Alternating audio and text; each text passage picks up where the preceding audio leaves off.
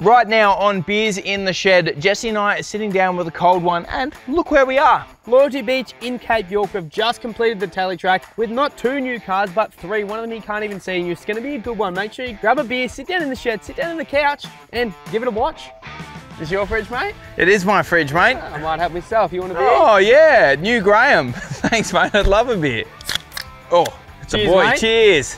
Cape York beer, how good. Oh, don't you dare. I thought you were going to blow that on me. Welcome to a very special episode of Beers in the Shed. Mate, well, we're not in the shed. We are at Loyalty Beach. And this is going to be a very special episode of Beers in the Shed because we want to go through those 2 vehicles behind us. The big Perentie and, of course, Jesse's BMW GU, which has been amazing, mate. Touch wood. Touch wood. I mean, considering, we'll get into all this. We'll get into all this. But the fact you only just finished the conversion and now you're up here in a beautiful part of the world. Yeah. Plus, of course, we've got to go through the camera car, the new camera car that we're going to be showing you guys, as well as your favourites, rigs, fails, and all the rest. So, mate, we've got a couple of questions here from a couple of people who want to know a little bit more about the GU since it's been finished. Get that BMW car done. Well, it's done. It's done. It's not completely done. There's another question they're asking about the paint. That is one thing I did not have time for, and you guys are probably going to notice the left-hand side hole in the guard is still there. I've got a silver guard, as you guys know. Just didn't have time to paint the car, but I'm kind of glad I didn't get that time to do it before Cape York because the flares on the back have copped a beating. There's some scratches everywhere, so I probably wouldn't have driven it as hard if it was freshly painted. So when I get back, I'm going to have to fully clean the inside and maybe get the outside ready for some paint. Good idea. Good idea. Tell us about the GU because that thing has been epic on this trip. Yeah. Let's go through it. Well, it was an effort and a half to even get it ready. Probably the last 3 to 4 weeks before Cape, I don't think I went to bed before 2 a.m. Like I was just flat out. And my job list kept getting smaller now. Add a couple on. Smaller, add a couple on. And it's always so much fun when you got that list, hey, and you're like, want to tick stuff off and then you add stuff and you're like, no. And it's the last 5–10% that you don't want to rush. You want to try and do it right, but you're trying to rush it and you can't cut any corners, so it just takes time. But to be honest, I probably only had 300 Ks on it before I left for Cairns. And Is that all? Yeah, I was super nervous. I didn't know anything about the car really, and I was still learning about it. But touch wood, it's done the tally track. I had a couple of little dramas. I had a charging issue and I had to change one sensor on the engine. Other than that, super happy with it. Heaps of power. It's turning real good fuel figures, all that sort of thing. So couldn't be happy with it really. Touch wood. I hope it's not jinxing myself. Yeah, I'm still got to get home. Mate, I don't reckon you will be jinxing yourself. It's a testament to you and the way you built that vehicle. The fact that you pretty much just finished the conversion, did probably less than a week's worth of driving, and away you went up to the Cape. We've done thousands of Ks through some pretty rough stuff. The water up here, there's been a lot of it. It's been deep, gnarly, and muddy. Mud, everything, And it's been loving it. Yeah, been absolutely loving it. Definitely. One thing I've been super happy with is the Raslar front bar, especially on a Series 4 GU. It's really hard to get a good approach angle. That's tucked up nice and tight. It is tucked up quite close. Yeah, I've got room for a winch, and it's still a front vent cooler, and you'll see it on the videos coming. I'm wedging down steep things, and it just sort of, it's got a big ramp in the bottom. It just skids its way out. I have noticed that because a lot of GU front bars, they sit out a fair way. They kind of got like a bottom chin sticking out. Whereas that sits up nice. It's just tucked in and it works. I like it. Yeah. Well, mate, it really is a testament to you and how you build vehicles. The fact that you put that thing together and you've done not that much testing and you've sent it up the Cape and it's been loving it. But obviously, it's one thing to have an engine that goes broom to get up here, but it's another thing to live out of the vehicle. So what are some of the mods and things you've done to get it Cape ready? Yeah, well, pretty much the last time you would have seen, or anyone else who's watched the videos, it was bare bones. I just got it started, I hadn't even driven it. So it was started and driving, but it was a fully bare car. So obviously at the tail end of a project, most people know this, the budget gets super tight. So I was pinching other bits off my cars and stuff. So I bought one drawer for the bottom and it's a modular system. So I took the other one out of my GQ, stuck on top. Got a clear view slide in there, kept the fridge nice and low. I took the fridge cage out of my GQ, sat that in there. Just a real simple 12-volt system. Like, everyone goes hectic with lithium and solar and stuff these days. I knew we were going to do a lot of driving, so I just got a lead acid battery in the back and a voltage sensitive relay. So didn't you steal that out of your missus' car or something? Yeah, so the voltage sensitive relay is out of my missus' car and the battery is out of my caravan. That's how tight things are getting towards the end. But it just goes to show, like, it hasn't gone below. I think we've had lights in the fridge running all night. I think it's 12.4 in the morning. Like, you don't have to spend $3 grand on a battery setup. If you're driving a bit, it's happy days. I've got the roof rack on and the big EFS awning. That makes it so easy. I've never had an awning that flashed 270 degrees easy to set up, easy to pack down. I like that it folds back onto the rack too. Yeah, so they're quite a big thing, any 270-degree awning, and it hung out a bit, and I was a bit worried about that. It hung out nearly more than the tyre. So I got these croc hinge brackets and actually folds down flat on the rack. So yeah, as you can see, it's just, you can rub your roof rack along a tree and not damage the awning, because I've seen plenty of awnings get ripped off. We've all seen our mate Sean rip a couple off, so I didn't want to be the new Sean and rip an awning off. Got the snorkel and airbox on. Don't tell Sean this, or you even this. Oh, you're a Land Rover guy, it's all right. It's got a 200 series filter in it, so that's been super handy to have that. Had to do breathers, put a compressor in for the lockers, just heaps of little fiddly jobs, but I'm super happy with how it's working. I've got 2 tables on the back from Horizon Touring, and the organizer in the back window, that thing. Yeah, I saw that. Good. Yeah, I wasn't sure if that was for me. I've never really been a tourer, but on this trip, everything in the back is so easy to get to, and you fold down them tables, there's salt and pepper sauces, all the utensils up there. It's just easier to live out of when you're on the road, pretty much. Is it a sign of your age, Jess, that you're liking your touring mods a little bit more? Maybe you're getting a little bit older. Yeah, gone to the days where we had like Eskies with up and goes in them, and you just go wheeling for a weekend. That'd be you. Yeah. Well, it is, but then also you did see me in one of those challenges, probably one of the early challenges, and you gave me a nod, I gave myself a nod, and I had another go and smash my mirror. So I think the silly Jesse is still there as well. Oh, we'll never go out of that, mate. As soon as we see something, we just need to drive up. It's like a red rag to a bull. So I'm hearing you. I'm hearing you. Oh, another thing I didn't get done in time was my aircon. So the inside of the car, unfortunately, is now red. It's just, aircon? Never heard of her. What do you mean? Mate, all you need is some little flaps under your windscreen that go plop, but then dust can go in the front of yours and out the back. It doesn't don't go worry out the back about it, mate. Just roll your sides up like me and you're sweet. See, what you need in your life is a Perentie, I think, and I need one too after this. Possibly, maybe. And of course, the big Perentie. Yes. Which has been so much fun up here in Cape York. It's been a weapon, and I haven't seen you not smiling any of this trip. I've absolutely loved it. I reckon when all is said and done, I'm going to have to get myself one after all this, because as a lot of you guys at home know, and as you know as well, mate, we are auctioning that vehicle off with all the proceeds going to young veterans at the end of all these Cape York episodes. So once that all comes out, it's very cool. Put it up for auction with 100% of the proceeds going to help out a 100% volunteer-run charity. Safe to say, if people are bidding on it, they'll be bidding against you, I reckon, mate. You've fallen in love with this thing. I really, really have. That thing has been amazing. Hasn't let us down. It's a Cape York car. Oh, definitely. It's been so cool plodding along behind that thing. Like, it looks like you're in safari with the things rolled up and just bouncing around. Oh, mate. And it got the full Land Rover treatment from some, I guess, Land Rover specialists. Those being KLR Automotive in South Windsor and Rick from Kingpin Fabrications up in Queensland there. He sent down a bunch of parts. Now, being a charity build, they were more than keen to jump on board, which is really cool. That's awesome. Good on them. Yeah, really, really cool. And so we took the vehicle to KLR Automotive, and it had originally had the standard PTO winch in the front. They're a fantastic winch, but I've used the Ultra all around the country and I wanted to chuck an Ultra winch in the front. So that plate is a KLR winch plate, and it actually just unbolts. So you could unbolt the old winch off with a plate and all, undo the drive shaft to the gearbox for the PTO winch, and then you can just chuck on an electric winch plate, bolt straight up to the chassis, and easy, and good to go. On the front end as well, we also chucked on those Steady spotlights. Steady jumped on board and sent a whole bunch of lights for camp lights and spotlights and that roof light bar. And then moving into the engine bay, of course, KLR did the full treatment. They serviced the engine and the driveline and bearings and things like that, got it all squared away, as well as maxi drive axles, which were a combination of ones that KLR had, and Rick sent some down as well. They're also made in Australia. New shiny turbo under there, is that New shiny turbo. So it did have a turbo originally, but we weren't sure on the condition of it, so we decided just for the Cape, we'd swap it out with one of KLR's turbo kits. They've turbocharged like over 600 of these vehicles, so they know what's going on, and I have to say it has been mint. Like it goes hard too, like a big puff of smoke and it just takes off. As you say, mate, it gets up and it goes.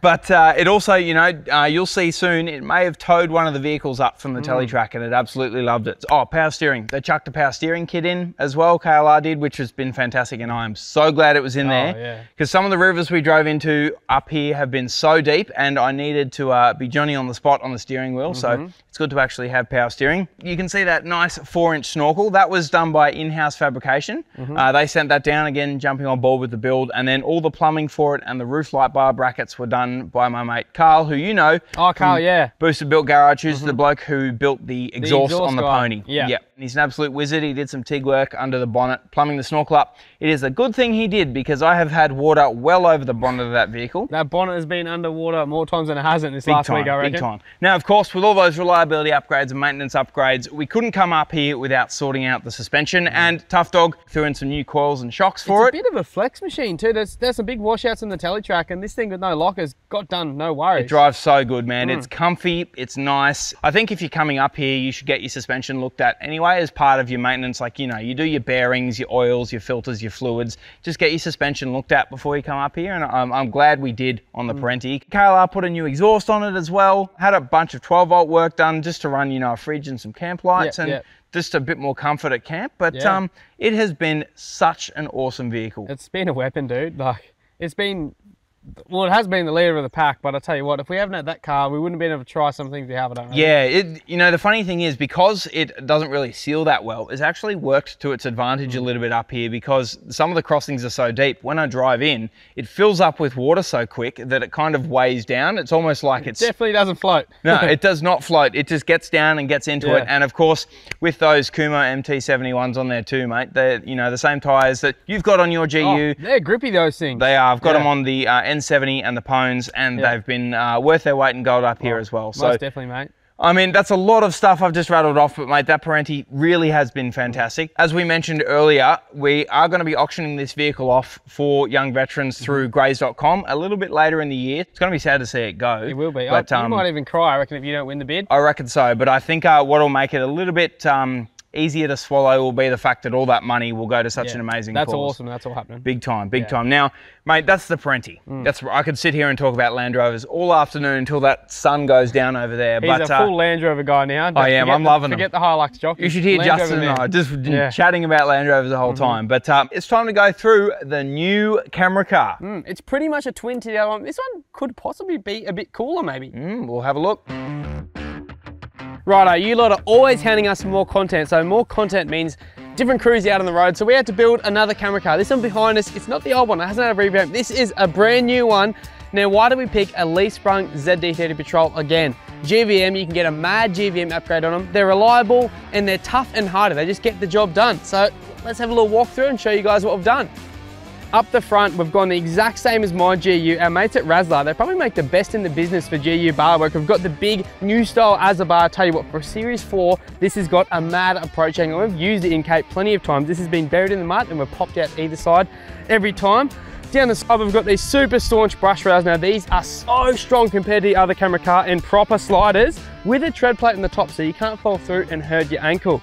So we've tried to make this thing as bush-proof as we possibly can. Our mate Taylor from Auto House has gone through and refreshed the fuel system, new injectors, new injector rail, all that sort of stuff. He's gone to put a G-turbo on, big 4-inch snorkel, big custom intake, retains the factory math and everything. I tell you what, this thing has got a little bit of get up and go, so sometimes it's even hard to keep up with the camera boys. After all these power upgrades, you guys saw what happened to the other camera car in the high country. The clutch went, so we didn't want to have any reliability issues in the bush, so we threw a uni clutch in the new camera car, and the boys are absolutely loving the feel of it. It's holding the power quite well, but it's all good to have power, but you got to get it to the ground, and that is where these Kumo MT71s come in. They're the exact same ones I've got on the GU, and I tell you what, they're grippy in the mud, in the sand, even on the bitumen. These things are unreal. The camera boys are loving it. They never normally have full muddy, so they're a bit sport here. Now, on the back of this camera car, I've gone for something a little bit different and a little bit shorter. I've gone for a TC Boxes tray and canopy. This TC Boxes canopy we've got in the new GU is super strong. It had everything we needed to make it through the Cape. Under tray toolboxes, dual jerrycan holders, a spare wheel carrier, and even a trundle tray drawer. Now, it's a little bit shorter. The boys are worried about fitting everything in there, but our mates at Pinnacle have done a fit out on the inside, full custom to suit their needs. We've got a little pigeonhole for each camera here, 2 little drawers, 1 for each cameraman. Up here, we've got all the little GoPros, batteries and stuff, and underneath, a table to do just some work on, to put the laptop up there, do data logging at night. Of course, there's spot for a carton of 4X in here. Cheeky little 4X, everyone loves some of them. Now, all the charging stations, all that sort of stuff here. There is plenty of room, and the boys are worried about the smaller canopy, but they're actually loving it. They've left heaps of stuff at home that they don't even use anyway. Now, the boys are quite spoiled in the new camera car. They've probably got the biggest Redux setup you can get. They've got a 3,000 watt inverter, heaps of lithium power. They've got the Red Vision setup here to select all the things. You can see your charging rate, you can see your solar input, all that sort of stuff. They can charge the camera beer. They can keep their food and beers cold. It's just a great setup. Now that's just a little bit of what we need to make this show happen for you guys on YouTube. So quick little run around. Hope you guys enjoyed it. I'm gonna get back in my chair and sit down and have a beer with Jocko. Well, Jesse, mate, some epic builds. The Perentie, your GU, and of course the new camera car. It's been pretty amazing having all 3 new rigs up in Cape York for the first time. It's been pretty special.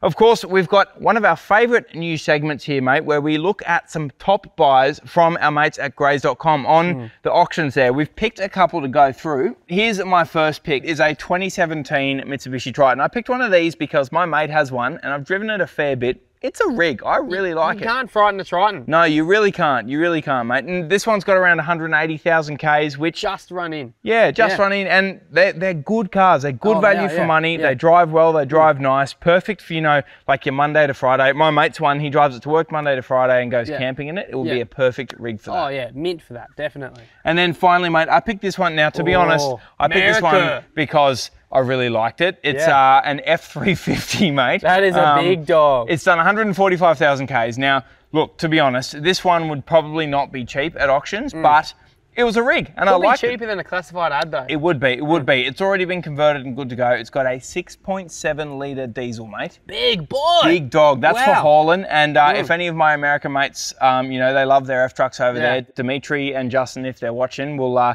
probably be frothing on this one. I appreciate that. But, yeah, definitely, mate. Yeah, it's an absolute rig. Yeah. Here's one I picked, you know, it could be a surprise to you, but a 2001 Toyota Land Cruiser, and it's a GXL, it's a flash one, mate. Yeah, so I reckon you've made a good choice here because this is a 1FZ, and I reckon 1FZ 105 series are some of the best value for money four-wheel drives you can get. Mate, a lot of people are scared by buying a petrol four-wheel drive, but what you save in your purchase price, that's going to buy you a lot of fuel for adventures and spare money for mods. This one has got high Ks, it's got 390,000 on it, but it's a petrol, so there's less things to worry about like injectors and injector pump and stuff like on a diesel. It's and those 1FZ mates, they are 1FZs, mate, I should say, they are bulletproof. Oh, they're like a TB, but the Toyota version. But nearly better. Impossible to kill. Yeah. I probably wouldn't go that better far. Better than a TB42. Nah, mate, everything is better than a TB42. Yeah, we're not getting on this. Next one. I thought I'd pick a new modern car. This is 2017 model. It's only just ticked over, just over 100,000. Perfect, as we said, blank canvas. It's got a tray if you're a tradie. It's got a bull bar. It's got a few little things, but blank canvas, low Ks, good reliable work car / weekender. Well, mate, there's some pretty good picks from Grays.com, and of course, this is a new segment in Beers in the Shed, and we'll have some more picks for next time. But if you're keen to check out some absolute bargains, jump on the Grays.com. I usually do that when I wake up in the morning. I just have a little scroll through the auctions and see what I can find. Yeah. I'm yet to find any Perentes there, but if I do... There'll be one there soon, though. There will be one there soon, that one in particular. So keep an eye out on Grays.com for that.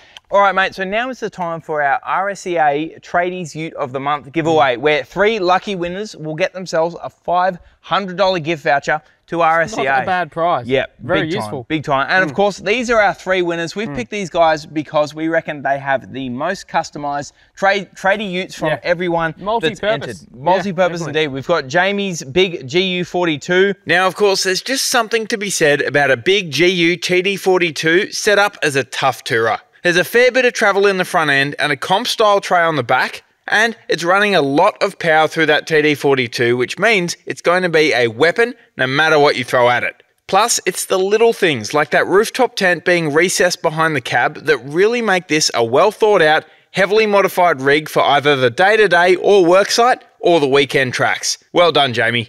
We've got Ben Malcolm in his NP300. This is a super tidy rig. Set up to go just about anywhere with that small single hoop to mount his lights on, a colour match style and a full canopy setup on the back that will store all the gears and tools you'd ever need. Plus, with that coil sprung rear end from factory, it's good to see a modern dual cab getting put to good use like this one. Nice work, Ben. And, of course, we've got Jake Keys in a SAST N70, that is mate. Cool, that's very Brother, cool. Yeah, I really like it. Solid axle swapping N70 Hilux has become very popular, mainly due to their reliability and the good amount of power you can get out of them. Not to mention that swapping the factory suspension over to something bigger and stronger can modify them into unstoppable off-road weapons. Looks like Jake has taken his modified N70 on some pretty wild tracks, but I'm sure those coilovers in the front also get him anywhere he needs to go on the job site, and having that tray setup gives him plenty of flexibility with whatever he needs to carry. killer rig, mate. Now, of course, these 3 lucky winners have got themselves a $500 gift voucher from RSEA Safety, mate. Pretty epic prize. Not a bad prize, yeah. And if you're watching this and you would like to enter, we're going to be looking for the next month for our best budget trader ute. We're going to pick 3 lucky winners for the best budget trader ute. Now, to enter, all you got to do is chuck up a picture on your Facebook or Instagram of your budget trader ute, tag RSEA Safety, and you'll go in the draw to win a $500 gift voucher. And they could be in the shed next month. Good luck. Mate, now is my favourite part of the shed, where we go from our shed into yours and we have a look at some rigs, some fails, and of course, the kids segment, mate, where some, you know, drawings, some cool stuff. Really cool stuff. Lego cars, all that sort of jazz. Really cool. Let's get into it, mate, straight away.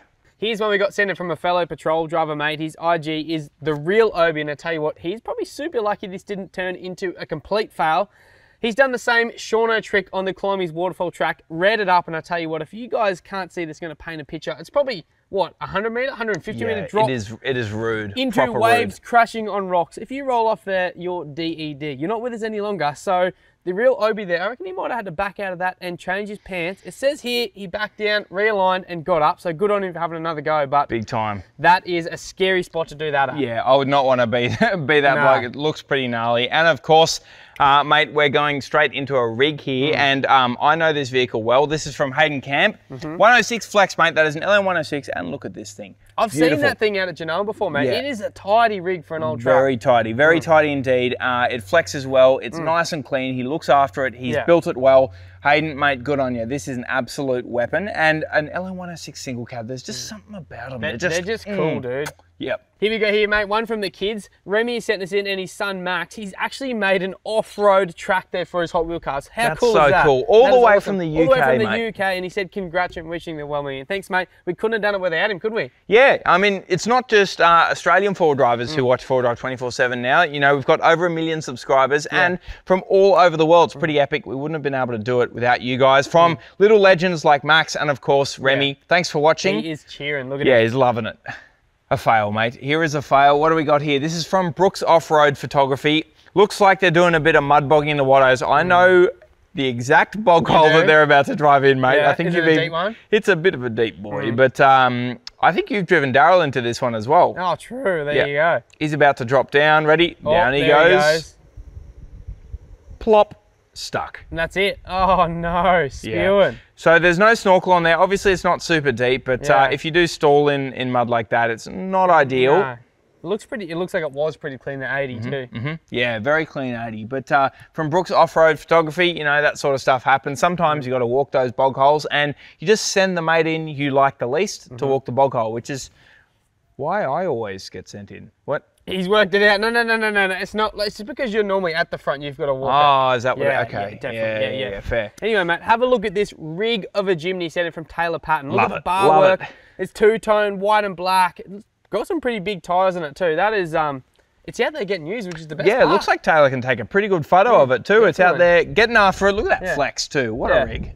Mate, another one from the kids. This is from Mum Sally and Gus, who's 11, who's drawn the Dirty 30, the best car in the world. I don't know about that. Poor mate. Gus has been sort of led astray. Led astray, but Gus, mate, that's an awesome drawing. Look at the suspension he's nailed there too. It's got twin shocks front and rear. That's what you want. It's got the canopy. It's got everything you need. That is a pretty good drawing of the Dirty 30. Gus, well done, mate. I love it. Well, mate, as always, there's been some pretty epic fails, some beautiful rigs, and the kids have sent in some really cool stuff, mate. Really cool stuff. Now, we're going to pick a couple of lucky winners, mate. I'm going to go first with a rig, my rig of choice. It's got to be Hayden Camp with that 106, mate. I would have chose that too, mate. That thing is immaculate, and it gets used, which is even cooler. Yeah, good to see. Good to see an old Luxie out there on the tracks. Hayden, you got yourself a 4X merch pack. Now, mate, what about fails? What should we choose for fails?